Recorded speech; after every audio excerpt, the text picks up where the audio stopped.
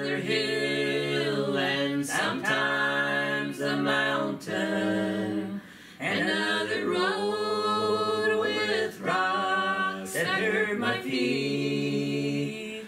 But if Jesus walks along beside me, I can take it, there shall be no retreat.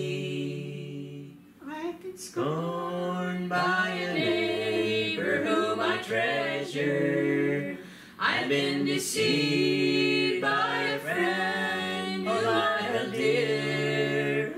So many times I just wanted to give up.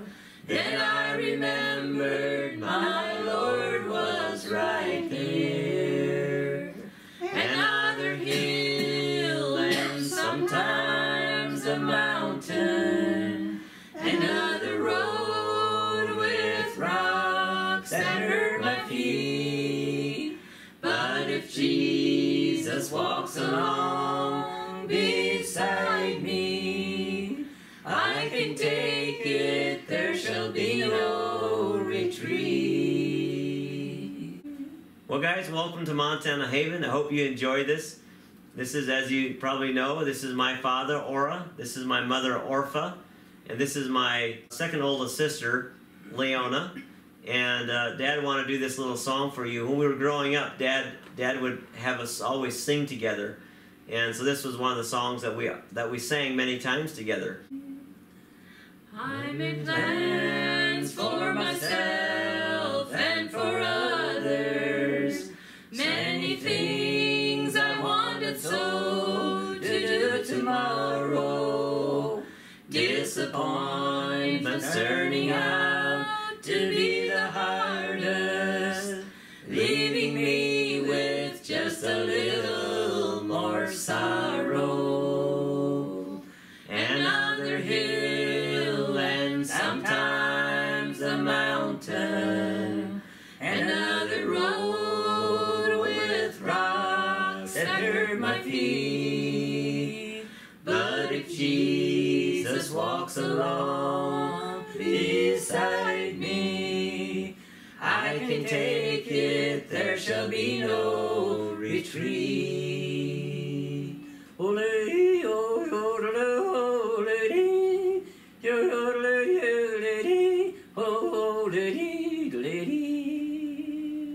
Tonight we're going to share a little bit more from Dad's story. You're going to hear a little bit from Mom, and Leona's probably not going to be here, but she wanted to join in on the song. So I hope you enjoy this, and welcome again, and let's get started. This time we wanted to get Mom in the video, and as you can see, a lot of you had questions why Mom wasn't in the video last time, and Dad can explain a little bit too, but Mom's getting kind of older and a little frail, and she's a little hard of hearing as well, so it's a little hard for her to understand when we're talking with her and asking her questions.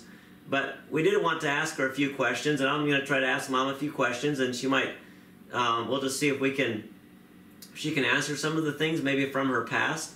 My mother is an amazing person, and it's just that she had an accident. She fell, what was it, a few years ago now, Dad? And she broke bone in her neck, and she was in a neck brace for quite a while. How long was she in a neck brace? About 2 months. Yeah, 2 months, and it almost did her in.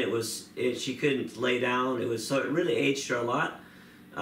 So Mom has recovered largely from that. But so we're going to ask her a few questions and go from there. So Mom, you grew up in a big family. Yes. What age did you come in of the children? I was the oldest child. Yeah, Mom, you're the oldest. And how old were you when your mother passed away? 15 years Yeah, old. 15 years old. And you were the oldest of how many in your family? 14 Oh children. yeah, 14 children. 7 boys and 7 girls. Okay, 7 and 7. And how old was the baby? When my mother died. She was just a little baby. Okay. Wilma. Okay. That was the youngest. Okay. And then in time your dad remarried, and then how many were all together? 23. 23 children. So it was mom was the oldest, and then 14, and then your dad remarried to a widow, and it was 5. Is that right? 5 in 6. 6 that he had. 2, 5. 5, and then they had more children together. Anyways, there was 23 altogether. Yes. So, and you grew up in what state? Where did you grow up in? What part of the United States did you grow up in? Indiana. Yeah, Indiana, on a farm, right? Yes. Yeah. Anything else you want to say about how you grew up or when you were little? Well, I was the oldest child, and there was 2 boys. Then there was Beulah. She was never normal, so we always had to stay at home with her. Uh-huh. We couldn't take her to church. And then Beulah passed away. How old was she when she passed? My mother. Beulah, your sister. I think she was 14 years old when she passed. Okay, 14. I thought she was older. Okay, I didn't know. Okay. Anything else that you have memories of growing up on the farm? It It's so long ago, There right? was always so much to do. Yeah. But then when my mother passed away, my first cousins came and lived with us for about 8 years. Then she said, well, Tope, I've worked for you so long, but one of my sisters is getting married. I guess I'll just leave it here. And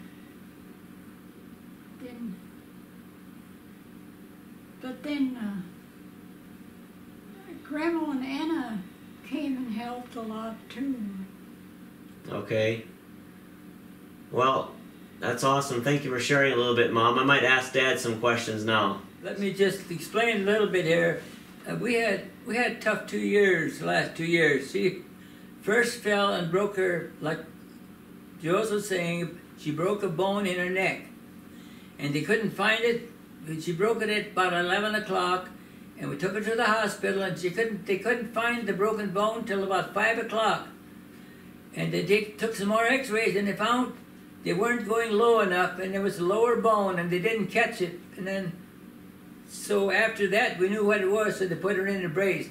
She was in that brace for approximately 8 weeks, and it was 8 long weeks. Yeah. And she kept getting weaker and weaker, day by day. And finally, she quit talking. She quit talking, and then, but she got better again. And so we were just so thankful she got better. Then, before she was too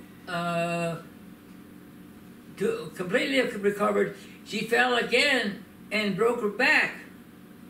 So she had, now she had to stay in her chair too for weeks on end. So it was tough. Yeah. So now I feel so thankful that she's here and she can actually recall some things now she couldn't recall just a couple of weeks ago. So she's getting better and better. So we're just so thankful for that. And she is still my wife, and always was and always will be. And we still appreciate it just as much as ever. Right. It's very good. So that's all I got to say right now. Yep. We used to sing a lot together when we were teenagers, and before we were married. Whenever we went someplace, we started singing soon after we got on the buggy and didn't quit till we got there. So we just loved to sing. But now she's kind of in a place where she can't sing very much at all. But I still miss that, and a lot of other things I miss too. But nevertheless, we're still thankful for where she's at right now. She is still recovering day by day. So we're just blessed to have that happen. Mm-hmm. Well, Dad, that might lead us into the next question: is Okay. how did you and Mom meet? You want to talk about that? Be good. Yeah. How did you first meet Mom? Well, or see her? it was a long time ago. We lived in the same community, in the same church district, till I was 10 years old, and my folks moved to another place out of their church district. But the first 10 years, there wasn't a whole lot communication. We were sure we met a lot, every week for that matter almost. But there was nothing special that happened there. But then after we were moved away and we were a little older, things started to come together a little bit. And we went to school in 2 different districts, and in those days there was softball games, the competition from school to school. There was a schoolhouse about every 2 miles, and the people mostly walked to school to begin with, but then later on there was a bus. But anyhow, we had played softball, and they came to our school first to play softball, and she was the scorekeeper because our girls were all playing ball, and we didn't have enough boys, so she was scorekeeper for both teams. So that kind of got me to kind of go over to her once in a while and check on her, see how everything was going on, and if we're still on the same page.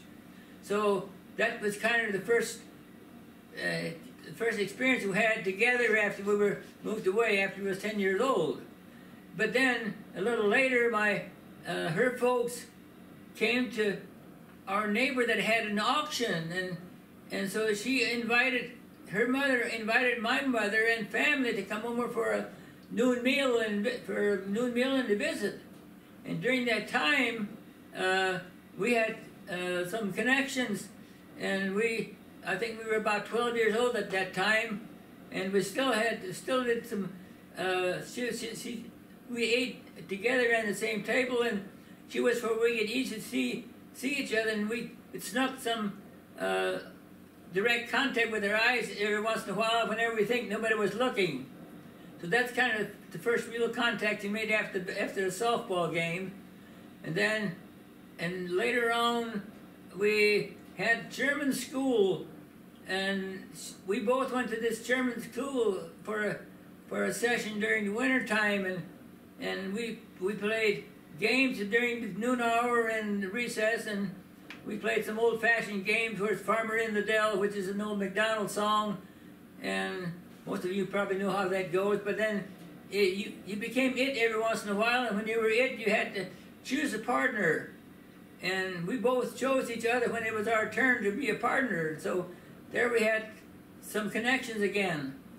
And then when we were at her place, when they were invited, we did get some more contact than just eyeball contact. We did some visiting, and we learned that we were kind of on the same page for a lot of things. But then later on, as time went on, we had I was in service at this time, and I came home and I decided I'm going to see if Orpha might be at home. We went to church first, and let's talk about that. So what Dad's explaining there is, I think we've mentioned this. By the way, since you're watching this, this is, I guess we could say, part 2. I interviewed Dad a while back, and a lot of you enjoyed that, so you wanted more, so we said we'll do another one. But we may have talked through some of these things in the previous video, so forgive us if we're repetitive on that. But I wanted to ask Dad about this being a civil servant. That was in the Korean War, is that right? Yes. And during that time, the Amish were known as conscientious objectors. They didn't feel like they wanted to go to war. They were conscientiously opposed to that, but they still served their country, and they were called civil servants. So, Dad, you worked in a hospital, and worked in a hospital for 2 years during that time. Yeah, in Indiana there. So this was the time. So, Dad, how old were you when you went to civil service there? I was 20 years old. 20. So you worked from 20 to 22 years old in the hospital. Yes, I went in 1954, came out in 56. Okay. So yeah, 2 years there. So anyway, so this was the time. This was now, sounds like Dad and Mom were a little chummy in their younger days. Or they knew each other in school early on, and then they met each other, through the youth, and then now Dad's talking about when he was in civil service. So go ahead. Okay. One Sunday that I was off, I I went home and went to church first. Then after church in the afternoon, I went to see if Orpha might be at home.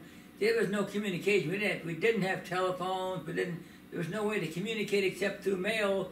And I didn't write her as I'm coming, whatever. I just took the chance that she might be home, and so I went to see her. She was about 5 or 6 miles from our place. And this was with horse and buggy. yeah, so I knocked on the door, and one of the girls came to the door, and so I asked her if Orpha might be at home. She said, yes, she's here. Then Orpha came out, and she invited me in, and she asked me if I had supper, and I said I didn't come for supper. I came to see you. Well, so I told her what I'm doing. She knew that too. Then she said she's going to talk to her dad about this, and which is always what she always did when she had to do something. She wanted to get advice from her dad. So she asked the dad, told her that I'm here to see her, and what do you think? How should we handle this? So he told her, why don't you tell him to just stay here? Don't go to the singing, but just stay here, and we'll visit here in the living room together. And then I'm going to give you some time too to be by yourself. If you want to be yourself for a while, that is good too. So she came and told me that, and said that is fine. That'll suit me just great. So we did that. I stayed there at their house, and then went to the living room. We had a great visit. It was just absolutely amazing. And her dad just welcomed me without a question. It was asked me some great questions, and we got along really good. And so anyhow, after that, after we were going steady together, and I told her that was probably the best date I ever had in all my life, because we were serious about the things, and everything went well from there on. But we didn't get married until about 1.5 years after that, because things in our culture, things have kind of got to take their course. They don't make any reservations for the people that want to get married. They think about what they've got through to get the wedding ready and all those things. And in the meantime, her mother got pregnant, and then she had to wait for the baby to arrive. So there goes another 10 or about another year, so it drug out. So anyhow, that's the way that went. So Dad and Mom had to wait a long time, it sounds like. Yeah. It seemed like a long time. Anyhow, so that's kind of the way it went, but it was all worth waiting. We didn't panic. We didn't accuse anybody or didn't say why does it take so long? We just accepted it as it was. So one thing that I remember Dad saying that one reason they had to wait so long is because the wedding is always in traditional Amish communities is always at the bride's place, right? Yes. Yeah. So the Amish don't have church houses, so it's always in the home, or in the barn, and if they have a barn loft or something. But where was it? Was it in a tent outside or in a? It was in the house. In the house. Okay, the house was pretty big, with all those children. But they wanted to wait until it was their turn to have church. So the Amish take turns, and they go from house to house. And there's so much work to get ready for church. They said, well, let's just do the wedding at the same time, right? The same week or whatever. Mm-hmm. So they had to wait until the turn came around, to the church at their house, so that then everything was clean. They'd have to do it twice. So that's another reason. Right. Yes, that's correct. Mom wants to say something. The morning of our wedding, it was like 15 below zero. How much below zero? Well, when I woke up, it was 17 below at 4 o'clock. And the wind was blowing hard. It was cold. It was in January. Was it January? Yeah, January the 17th. And it was 17 below when I woke up. My brother and I her brother and I were at the place where we got married at, which was down the road, down the lane from her folks, is where the reception was. See, the reception was at one place, and the marriage ceremony and the introduction, whatever, was at another place, just down about a quarter of a mile. So that's where we had the wedding actually. So did people walk, or did they hitch up and drive down there? Okay. We had people hit the young folks hitched up the bogies for the for the married ones that were at the. That's cold in Indiana. The wind blows. That's really cold. So as I mentioned in the other video, and I'll do it as well here, there's this book that Dad wrote, and I know quite a few of you have ended up purchasing it on Amazon, or I think maybe Barnes & Noble's carries it. I'm not totally sure. Yes. Okay, Dad says yes, and so it's called Growing Deep Roots. And anyways, Dad wrote this book. It's just a collection of stories, and he's writing another one. So at some point, we'll let you know when that one gets published. It could be a little while yet, but he's actively working on that one. But anyways, I'll have the link below in the description box. So if you guys want to get this book and read through a lot more stories that Dad has, it is on Amazon, or just go on the link below, and I'll have that link there for you, and you can click on that, and be a few books left for you. So on Amazon, I'm sure. So.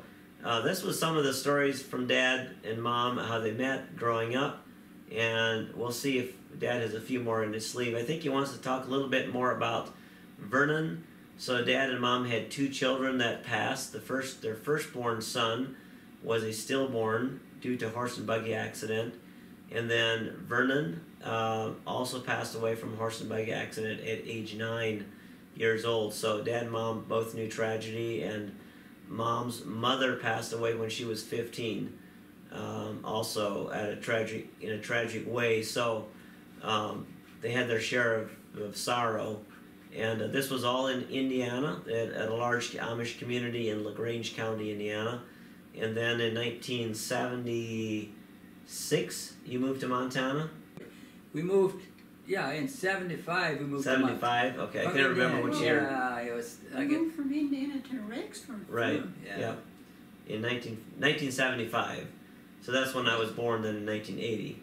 But anyways, the 2 sons passing, this all happened in Indiana. So did you want to talk about that a little bit now, Dad? Yeah, that's what I was going to say. We can talk about that. See, this is what happened. Our son... When he was born, I knew that something was wrong when he was born at a hospital, and I went in, they told I could come in now, and when I got in there, I knew something wasn't right, because I heard him breathing very hard. This was when he was born as a baby. Yeah, in the born as a hospital. baby. I heard him, when I come in, they was breathing hard, and there's 2 nurses there trying to see if they're trying to get the mucus out of his throat, but they couldn't do anything, make it any better. So after a while, he just kept on doing this. I didn't say a word to her. She didn't say a word to me. We just stared at each other, so to speak, and knew that something serious was wrong. So then the nurse came and said that the doctor's coming in shortly, and he will tell you what the next move is. So he did come in. He was very nice, and he was very, very polite, and he said he's got an appointment with a specialist in Fort Wayne Hospital for the next day. If Mom is able to go, you'll go the next day with him. And so we did. We went next day and got there, and then he took him away for say probably 45 minutes to an hour. We thought it was a long time, but just about an hour, I guess. And then he brought him back. Then the doctor said this. He was also very kind, very understanding, and he said he came to tell us what I'm sure we had already concluded anyhow, but he's going to tell us that there's nothing that they can do for him. He'd have to have an operation, and he could not stand the operation. Therefore, you'll have to let him let him go back to where he came from, and don't have to struggle anymore for breathing, and he'll be much better place than he is right now. And he was very good about that. So we just took it at face value, and he said take him home and enjoy him while you got him. He might live the whole day and maybe even the whole night, but probably not much longer, because he has to struggle too hard to get the breathe that he can't possibly last more than a day or. Now at that time, didn't they have oxygen? Was there? Well, it was more than oxygen. He couldn't. His trachea wasn't developed enough. He said, this is what he said. And the trachea it's supposed to be kind of like a radiator hose. It's flexible, but yet it is Rigid. rigid. Yes, but this here is like in our terms, it's like a gunny sack. We understood a gunny sack, but he didn't give the real name for it. It wasn't rigid enough. You couldn't get enough air through it. So he said he got to work too hard to get air. He can suck it in. He can blow it out, but he can't suck it in. So that's what his problem is, and we can't do anything to it. So he said you just have to take him back to where he came from. But we took him home, and when we got home, there was a neighbor there that came, and he said he understands our problem. We have a problem with our baby, and he's got a machine that they used to. He had a son too that had some problems, and so he went to a certain doctor, and he had the machine, so he bought this machine. It's electronic, but he bought a generator, and he had it all hooked up, and he's given this treatments every day for a couple of months already. But he said it's helped his son. He said he doesn't know whether it would help our son at all or not. But he said you're willing to come bring him over if you want to. If you think it might help, we can't tell you it will, but in case you're just free to come and bring him over if you want to. So we said we got nothing to lose. So we took him over there, and so he lived the next day and the next and the next. And so we kept taking him over there, and he still lived, and it took a lot of care, but he just lived, and it was really hard for him to take food in or to nurse, because he couldn't hardly nurse and breathe at the same time. So we had to kind of milk my mother and give it on a teaspoon so he wouldn't have to choke. So we did that for a long time, and at about 4 months or so, she took him along to church. And then that was the last time she took him to church, because it was so hard on the women to hear him work that hard to get air that she didn't take him for another 6 months or so. She didn't take him because the women couldn't handle it. So anyhow, we kept taking him over there, and finally he did get a little better, and when he was good enough, by the time he got old enough to go to school, he actually went to school. And about in the second grade, maybe even the first grade, one day he came home and said, "Mom, today I ran and I didn't even get tired." So we knew that he was on his way to recovery, and he was almost recovered. And then at last something happened that we lost him. Then when we thought we had him saved, then we lost him. So that's just God's way of what at times, and it was a test for us. But nevertheless, we just left it at that. All his life, he never cried. He never cried. No matter what happened, he didn't cry. But that was because, we figured at least, that was because he couldn't cry when he was younger, because he couldn't cry and drink or couldn't cry and breathe same at the time. same time. Yes, Orpha said he couldn't cry and breathe at the same time. That's exactly right. So he quit crying, so he'd get air. And that was for years, but not years, but it was for a long time. And so he never cried till he was almost 9 years old. And when he passed away, and at an accident, I think we went through that once before. Yeah, so we talked about that. But I want to say this. Maybe I'm not sure this went through or not. But anyhow, when there was a funeral, there's 800 people gathered there for the funeral. Beautiful. Anyhow, and then Orpha came to me and said, I don't know what's wrong with me, but I cannot cry. I would so much like to cry with the rest of you, but I can't. At any rate, so I told her, just be content. We understand. You took care of him all these years. And you saw him suffer. And he couldn't cry, therefore you can't cry either. Because you're so glad he come through this. And he's in a better place now.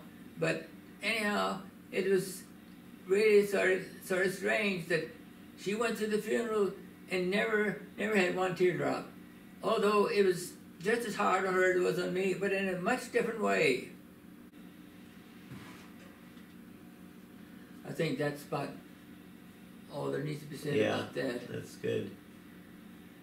Yeah, I know a lot of you have, mentioned you have lost spouses and lost children, and I know that many of you have experienced the pain of loss, so that you can understand, what Dad and Mom went through and what they're still experiencing. I don't think that pain ever really leaves you. It never will be fulfilled until you see them.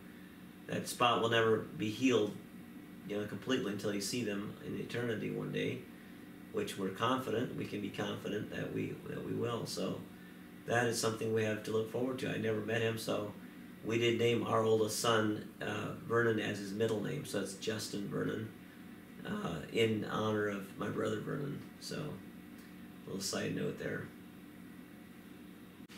There are so many things I could talk about. There's about comments. We want to kind of hit some of those, but it's just we've spent 45 minutes already or something like that, and I don't want to make it too long. I'm going to just touch on that because that was kind of special, because I already talked about Vernon, the one that passed away, and she brought up she brought up her in the comments, and she said she was in the same school that Vernon went, and her brother was in the same class that Vernon was, so they remember him well. And so that touched us. Now, he was not the only one that touched us. Many of the ones that wrote comments touched our hearts. And in fact, we're thankful for everyone that wrote comments. We're just thankful that people took the time to jot down some things, and they were so encouraging. And we just want to take this time to thank each and every one that was involved in this here. So this was especially because she knew. I couldn't figure out who it could have been. I was trying to think who it could have been, but I could not figure it out until she came to our auction this year, and she came up to me and said this, and I was just blown away. That here's the woman that was the brother to the one that was a classmate of the Vernon, and she knew all about him and went to school with him, and it just was a special. That's why I mentioned it here, because that was so special to us that we actually that they were our neighbors, and we didn't recognize the name and everything, and I just could not figure out who it could have been. But when she told me, then it made some sense. So I just want to say that Dad really enjoys the comments, so the more that y'all comment, the more Dad is going to enjoy it. So he really appreciated all the comments from the last video. He read all of them and would go back to check if there were any more. So if you guys want to comment, that would be great. Dad would love to read them. So, yep. Well, I just want to say thank you again for watching this video. We hope you enjoyed it. And as you know, we're moving to Alaska, and I guess that for me, that's the hardest thing about leaving. Although we're looking forward to it and all the good things that we believe God has in store for us there in that short time we plan on being gone. The hardest part is leaving our parents and family here. So that definitely makes it tough. But I think Dad can probably understand a little bit. Dad was 41 years old, or were you 42? 41. 41 when they left everyone and moved to Montana. So I think Dad can understand that a little bit, how that is. But that does make it hard to leave, especially with Mom being frail and everything. But God will take care of us and take care of them, and so that's all good. See, my parents came out with us when we moved to Montana. That was a great lift for us. And I would love to go up to Alaska. I've been there for like a half a dozen times already, but I would just love to go out there, but my wife just wouldn't be able to make the trip. So yeah. Otherwise, we might even go up there with them for a time, But we're not going to even think about it. Yeah, I think Leona stays here with Dad and Mom to help take care of their needs and helps cook for them and such, and helps with the laundry and keep the house clean and everything. So we're very grateful for Leona for doing that. Yes. That's a huge thing. So Leona has her own story. I know that's different from here, but Leona was also married for 7 months, and then her husband Matthew passed away. That was many years ago from cancer. So they knew he had cancer, but they decided there's no time to lose, so they decided to get married, and we're only together 7 months until he passed. So Leona's been a widow for quite a few years, and so she was so kind. She's got such a big heart, and she's our kids' favorite aunt. She does everything for them, and she's got a huge heart. So she's moved in here with Dad and Mom, moved out of her place to help them. So we're just very grateful to her for that. So we'll see how long that goes or what. But right now that's where she's at, the situation with Dad and Mom. So we're thankful for all that. But we just want to say thank you for watching this, and thank you for watching Dad and Mom, and thank you for all your love and for your positive comments, and God bless each one of you. Any final thoughts, Dad? I think it's pretty well covered, and there's so much more I could tell, but it just takes too much time, and I just want to thank each and every one that wrote, that had comments, and I'm not a good, I don't know how to say this, to comment. I can't text, I can't do a lot of things that other people do. At my age, I can't even learn it anymore. So you got to have some patience with me. I'd love to write each one a letter. It would take 471 letters, and that'd probably take all of my time that I got left, that I can't do anything else. So, but nevertheless, I appreciate even though you don't get a comment from me, which I very much have to apologize for that. But don't think for 1 minute that we don't love you just the same, and we're just so glad that we have a backing like this. It really encourages us. I thought the other video would just go away like a snowball would disappear at the 4th of July here in Montana. But instead there was to this day there was 471 people that commented on it. And I just couldn't believe that. I thought it was going to be a big flop, and then this happened. So I very much appreciate what everybody did for us, and it is again beyond words that people actually thought that this was a good, was worthwhile commenting, and I will just leave it at that, and let's just thank the Lord for everything. And I'll say this yet: one reason Dad is still so spry and active is he still has got all these projects that he's doing. He still makes apple butter and apple cider. He's got a place here behind the store that he does all that. And last year he raised hogs. How many hogs did you raise? 25. 25 hogs, and which is pretty good for here. And then this year he got a whole bunch of. He said hogs might not be the thing for this year, so he got a bunch of chickens. The butcher, Cornish cross chickens, to butcher. And so how many of those did you get? 200. I thought you had like 300. Did you get 300? Oh, 200. Okay. Oh, yeah. So 200. So that's Dad's little project right now, taking care of his 200 chickens. But anyway, just to let you know that Dad still stays really active. Mom spends a lot of time.